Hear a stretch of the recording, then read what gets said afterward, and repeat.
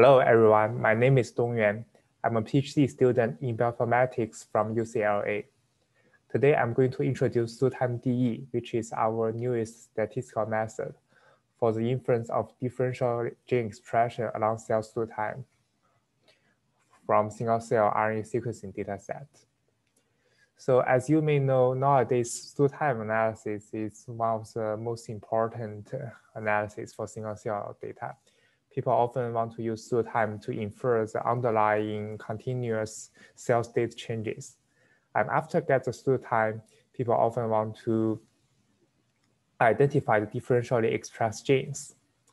Therefore, we propose PseudotimeDE, a DE method that can adopt to various pseudotime inference methods, and it can account for pseudotime inference uncertainty and output well-calibrated p-values.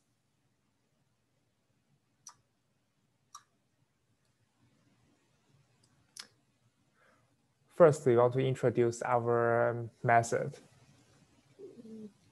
So here is the original data set of single cells. We perform the pseudotime inference to infer the continuous pseudotime. And after that, we perform negative binomial or zero negative binomial generalized additive model to get the gene curves along pseudotime. And we calculate the test statistics Sj. In order to capture the uncertainty of the pseudotime, we use the subsampling of the original data set, and we perform pseudotime inference within each subsample. And after that, we permute the cells and refit the NB or ZINB GAN model to get the non-distribution of the test statistic. And after that, we can calculate the p-value for each individual gene. First, we want to show the results of the ignored pseudotime in nowadays analysis. Here, A and C are inferred pseudotime from two different methods. And the B and D show the subsample pseudotime of each data set. We can see those subsample pseudotime kind of randomly distributed along the 0 to 1 range. Therefore, we call this pseudotime uncertainty as the linear uncertainty. The second layer of uncertainty is the topology uncertainty. So in the original data set, we can infer a bifurcation topology. But when we use the subsamples, 10 random subsamples, we observe 4 of them show different topologies compared to the original data set. We call this uncertainty as topology uncertainty. Note that in our statistical model, we only consider the linear uncertainty because we require that the topology uncertainty should be fixed before perform the PseudotimeDE method. We first benchmark our method against the other single-cell DE methods or bulk RNA-seq DE methods with 2 different pseudotime inference methods on simulation datasets. First, we show that our p-values are much better well-calibrated. So we can see compared to all the other methods, only PseudotimeDE show very uniformly distributed p-values under the null.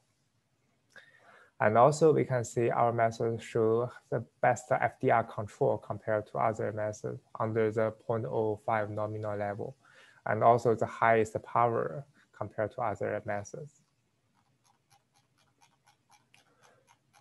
We perform our method on 5 different real data sets, but we can only introduce 2 here. So the first data set is dendritic cell stimulated with LPS. And we can see some other methods, their p-values show bimodal distribution, which means that their p-values are not uniformly distributed under the null. And also when we compare the DE genes, we can see the pseudotime specific DE genes show much more number of enriched GO terms compared to other methods. And when we check those GO terms carefully, we can identify a lot of GO terms which are directly related to the underlying immune process. And the second data set we try to use PseudotimeDE to identify the cell cycle related genes. In this data set, we have the true cell cycle related genes, and we use their permutation as the non cases. And we can see only PseudotimeDE can generate well-calibrated p-values under the null. And also, when we compare the p-values under the alternative, we can see they show a very strong correlation with the true DE signal, which are estimated by actual experiments in the original paper. And also, PseudotimeDE shows the highest, best FDR control and the highest power. In conclusion, we propose the statistical method PseudotimeDE to identify the DE genes along inferred pseudotime. So our method focuses on the well-calibrated p-values and try to incorporate the uncertainty of the inferred pseudotime. So the R package PseudotimeDE is available at GitHub. And here is a reference of our paper, which was published on Journal Biology. Thank you for listening today, and we are very welcome to any questions or comments.